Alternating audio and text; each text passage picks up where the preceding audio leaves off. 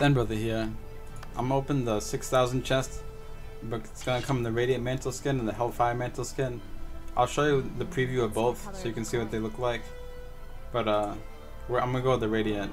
The Radiant looks like this, my Guardian. It looks pretty sick. And the Hellfire looks like this. I'm not really a fan of that because my character is white, so I don't think it would ever go with my character. You get 2 gold, 2 laurels, 1% gold find from killing monsters. Looking Radiant, except that looks valuable. I'm guessing the large chest is what's in the large chest. 200 badges.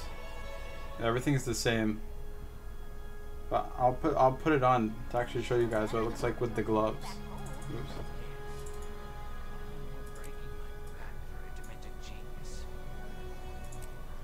I need to get a gloves.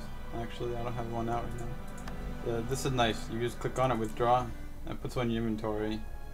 Right here. I just got like low level gloves because you can just erase it and put it on again.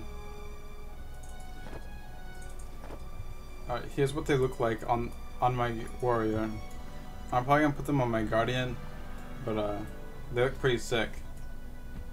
It's pretty bright. It's cool. See, it looks like with my sword out. It's pretty cool. Yeah, so I think T-Brothers gonna get the same exact thing.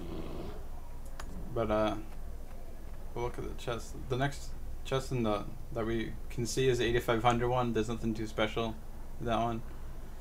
Right now we're in 6,340 points, but we should have 6,500 by this chest.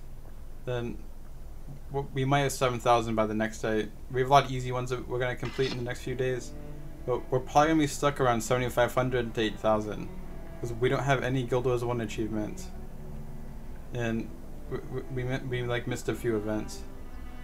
So it's gonna slow down around 8,000 probably. Thanks for watching. Please rate and subscribe.